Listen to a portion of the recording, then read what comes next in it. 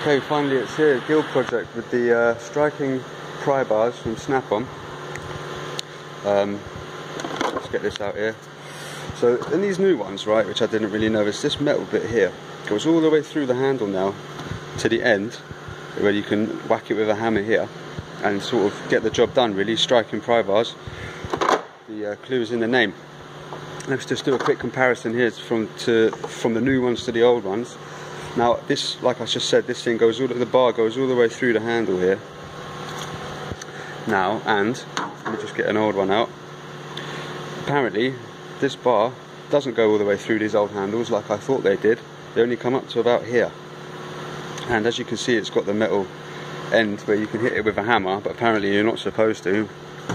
So I've always been hitting it with a hammer, as you can see. So they brought out these new striking pry bars, so you can hit it with a hammer. Now this is a set here. It's a 4-piece set. So you get like a large one, medium-sized one,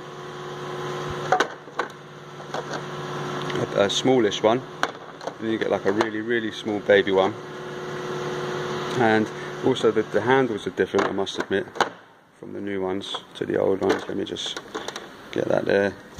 I'll get the old bar so you can see the difference in the handles, different handle design.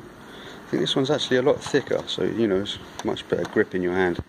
This one's, you know, quite thin and it's not really good, really. So they've redesigned the handles and I think they're brilliant. You know,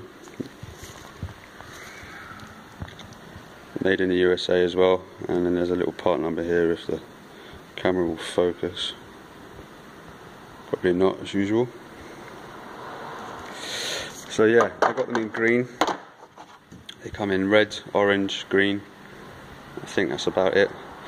About 100 and, I'm going to say 150, 160 pounds plus tax off the top of my head. I'm not really too sure, but yeah, it's a brilliant set. Definitely recommend getting it. So happy days.